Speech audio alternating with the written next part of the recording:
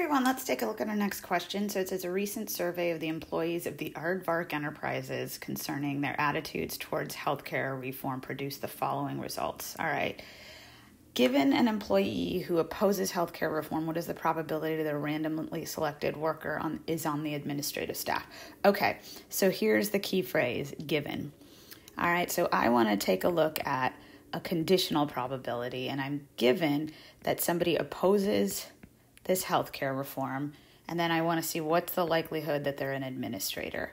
Because it looks like our two categorical variables are type of employee and then their opinion on healthcare reform, which is great, but this is how I'm going to do this. Now, because it's conditional, I'm going to use Formula 2. So Formula 2, the conditional or the multiplication rule, but it's the conditional probability rule, says the probability of A given B is the probability of A and B over the probability of B. So let me go ahead and swap out these letters A and B with our admin and opposes. So I'm going to go ahead and say this is going to be the probability of an administrator and somebody who opposes healthcare reform over the probability that somebody opposes healthcare reform. All right, so let me go get some totals that are going to help me. So I usually will just total these out just to make sure I've got all my numbers correct. So here we go. If we do 127 plus 42 plus 31, that would get me, oh, that's nice. That's 200, and that's even. All right. Let's see what else we have going on here. 13, 31. Oh, that's also nice. That's 50. All right, so that would total out to 250. If we go this direction, we're going to have 127 and 13 is going to be 140. This is going to get me 73. This is going to get me 37, and 140, 73 and 37 do add up to 250. So that all checks out. Okay, so here we go. Now I want to go figure out this and, right? Admin and opposes. So let's go ahead, and here's administrative staff, right? And here's opposes. And what did they overlap? 31. So my numerator is going to be 31 out of 250.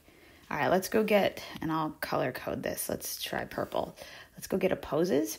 All right, how many folks opposed? So if we go to oppose, there were 73 out of 250. And when I do a little algebra or multiplying by the reciprocal, little arithmetic really, you're going to see that those 250s cancel out, and I'm getting 31 out of 73, which is answer A.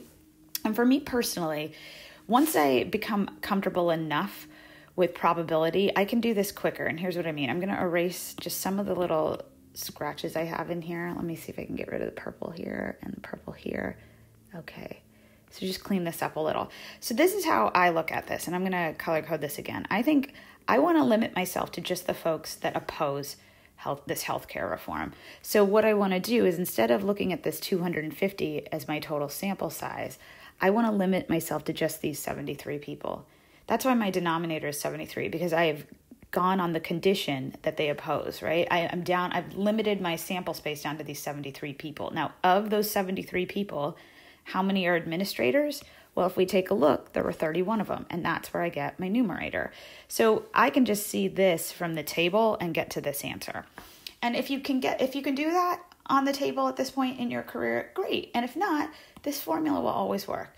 And the cool thing about the formula is it works on all the methods. It'll work on Venns, tables, trees, just formula-only problems as well.